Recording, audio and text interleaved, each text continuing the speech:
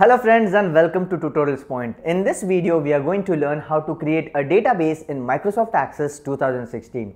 So what is a database? A database is basically a piece of information or a set of information with the help of which we can generate reports, create forms or create a query. So if I put it in simple terms, a database is the soul of Access. Without database, Access cannot do anything. Alright. So there are different ways of creating a database. We can either go for online templates which are available, or we can create a database right from scratch by building my own tables, forms, reports and etc. Alright, now in my next slide it is showing you what are the different way that we can create a database. Out here it is saying that we can create a database using a template. So it is referring to an online template. If you open your Access, out there, if you go under the file tab and under the new tab, you can see all the online templates which are readily available. You can simply double click on it and start creating a database from there, or we can create a database without using a template. So without using a template is that we build a database right from the scratch, where I define my field and I define my data types for each and every field. The next thing is you can copy a database right from another source into our Access table. Access is also giving an opportunity where I can import a data from a different source altogether. Alright, so we will go ahead and build a database right from the scratch in our practical approach. In this video, we are going to learn how to create a database in Microsoft Access 2016. So we'll go ahead and create a simple database so that we get a basic understanding how a database is being created in Microsoft Access 2016. So I'll simply go to the File tab, and under the File tab, I'll select New and I select a blank database. So I'll simply double click on this. Now I can see that by default, Microsoft Access has created a table which can be seen on the left hand side, and it has named it as table 1. Now before I start off with table, let me show you. So out here you can see the table tools.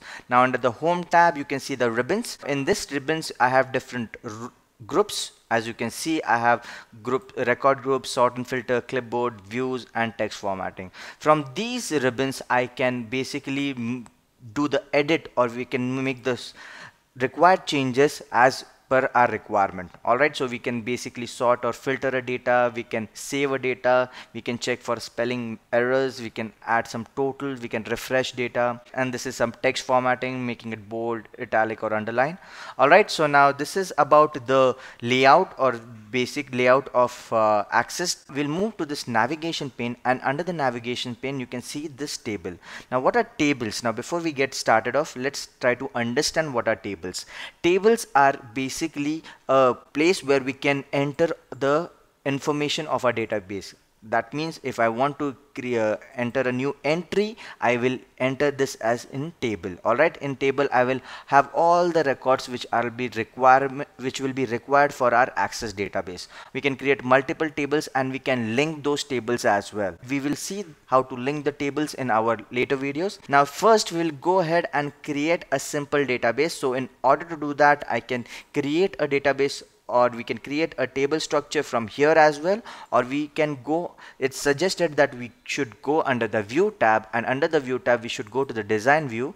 Firstly it is asking me to save this table. Yes, we'll say sample database, or let's say we'll make this as customer database, which will make more sense, right? We will name this as customer database and simply hit OK. Now you can see this is under the design view. Now under this design view we can create a database. Alright, so there are two ways. We can do it from datasheet view as well, but it is mostly suggested that we do it under the design view. Now whenever I create a database, we need to assign a primary key. Now what is a primary key? Primary key is basically for unique records, so that it does not duplicate anything. So basically every record will be having a unique ID. By default it is taken as ID, and it has automatically assigned it a primary key. Now if you want to assign a primary key to a different field, you can simply right click on that field and assign a primary key to this. This is completely your wish. Alright, so now by default it is taken as auto number. Now if you can click on this drop down menu, I can select any of this data type. So short text is basically used for, let's go and create. While creating, I'll explain you what this particular database will do, or this particular data types will do. Alright, so I will start off, let's say, with the first name. So this particular field name should be first name, and if I go on this data type, if I click on this drop down menu, I have all these options. Alright, so basically we can select a short text wherever I want to enter a name or a phone number. Now a short text can be a phone number and a zip code as well. It does not require that it should be a text only. It can be a non-related number as well. That means that whenever there is no calculation involved, like if we select a number, if you want to select a phone number, so at that time we do not multiply the phone number, so we can use short text at that instance. So we'll take for first name, we'll take this as short text. All right, for last name, obviously it will be again, the data types out here will be for short text again. You can also make it as a long text where I want there should be no limit for the characters. Now if you see, for short text the field size is 255, but for long text there's no limit, so you can select the way you want. Now I'll move on with the next one. Let's say that I want the address, right? Address will again keep it as long text, because the address can go as long as it possible, but it does not exceed more than 255 characters. So it's totally up to you whether you want to select a short text or a long text. Alright guys, so moving on with the next one. Let's say that I would like to see the zip code. Alright, so if I take this as zip code, let's my postal code, if I go this drop down menu, I can select anything. So as I've told you, I can also select a short text for this particular field, right? So I'll again select this as short text. Now I will add one more menu that will be for, let's say, the city, and I will create a drop down menu this as short text. Okay, perfect. Now I want to create a new tab, whether basically this is my customer database. Now whenever I have customer database, I would like to send out some emails to them if I wish to, right? So if I want to send out some emails, I will create a emails box, right? And out here on this drop down menu, I can select field which says Lookup Wizard. Now why I'm using this particular Lookup Wizard? Now let's say that I want to create a drop down menu, whether that's particular customer would like to receive the mail or not receive the mail. All right, so basically this is rather than saying the mailing list, I will rather name this as mailing list. Okay, and if I go on this drop down menu, I can create a drop down menu which will say that whether he needs to get the mail or not as yes or no. So I'll go on this Lookup Wizard. Now basically what it is asking me, I want to look up field to get values from another table or a query. No, I would want to create my own values. So I'm selecting this, I will type my own values, I hit next. So basically it is asking me what should be your drop down menu consist of. I said it should be yes and no, or let's say maybe. Okay, it can be that whether you want to wish maybe when special offers are there, right? So this is a drop down menu that we have created. I simply hit next for this.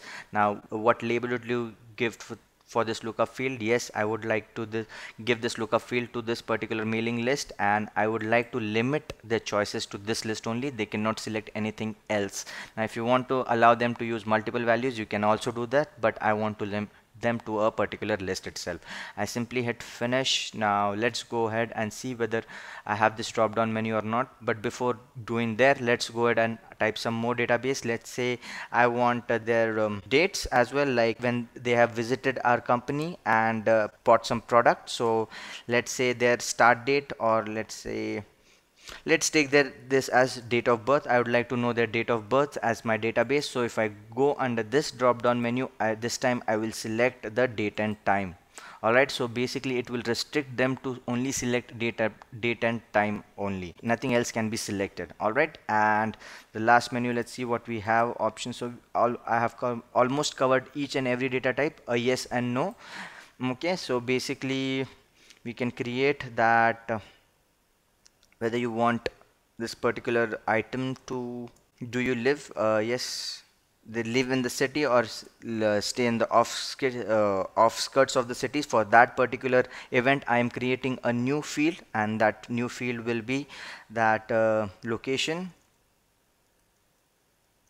of city, and for this particular database or for this particular field I will create a yes and no object. Alright, so basically I've selected this as yes and no object. Now the structure of my database is almost ready. Now let's go ahead and add some records to it. So I'll have to go under the datasheet view, right? I'll simply select datasheet view. You want to save the table? Yes, I would like to save the table. Now it has automatically taken the ID as 1. It will take the ID as 1. I'll take a normal entry, let's say Chloe. Okay, her last name, let's say Tressa. Address 13th Avenue Street, right? Zip code, it can be any random zip code. So this is what I've entered. City and random city, let's say NY, New York. Mailing list. Now if you go under this mailing list, we have created a drop down menu, right? So if I select this, I can only select this options. So yes, no, maybe I can select, so I say simply select yes. Now if I go under this date field, you can see there is a there's a calendar picture. You can see there is a calendar. If I click on this calendar, you can select the particular date, right? So from here I can select any date, the date of birth, right? So it takes random dates from here. All right, and the last one, whether the location, I'd like to, just a sec, I will expand a bit. So if the location is out of city or yes, so I'll select this checkbox for location of the city, yes or no, as a checkbox. All right guys, so this is how you can create the structure and how you create a database in Microsoft Access 2016. All right, so if you move on to the next one, let's take any random Smith Shane, right? Take any different address like 5th Alpine Road, right? Zip code, random zip code, state NY again.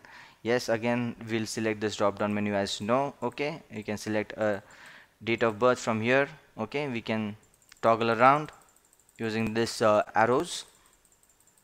Okay, and a checkbox. Now if you see, it automatically gives it's a unique ID number. So every record has its unique ID number. It cannot be duplicated. So this is how you can create a simple database in Microsoft Access 2016.